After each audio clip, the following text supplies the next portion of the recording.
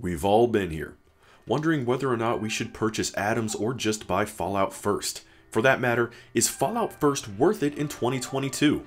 I've done the math, so let's get into it. As a side note, because taxes can vary based on where you live and different circumstances, I've decided to include all values without tax. Purchasing Fallout first for a year will cost you a scary looking total of $99.99. We'll try to show the additional benefits of Fallout first later in the video. For now, we're simply looking at the amount of atoms you get per dollar spent.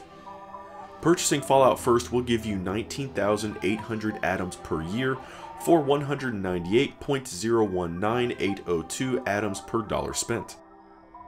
Purchasing Fallout first for a month will cost you $12.99 and will give you 1,650 atoms for 127.020785 atoms per dollar spent. Aside from Fallout first, there are various atom packs you can buy throughout the store. I've only included the base atom packs and left out whatever starter pack or starter bonus you may have available to you on your chosen console.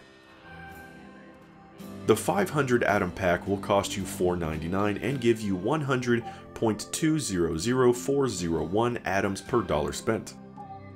The 1100 atom pack will cost you $9.99 and give you 110.11011 atoms per dollar spent.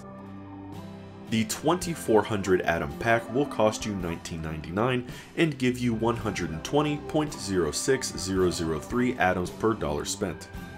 Lastly, the 5000 atom pack will cost you $39.99 and give you 125.031258 atoms per dollar spent. To sum all this up, this means that purchasing Fallout first simply for the atoms is proven mathematically cost effective over purchasing any one of the other atoms packs. Even if you were to purchase Fallout first on a monthly basis of 127 atoms per dollar, you would still be better off than purchasing the 5000 atoms pack at 125 atoms per dollar. That's 2 atoms per dollar less.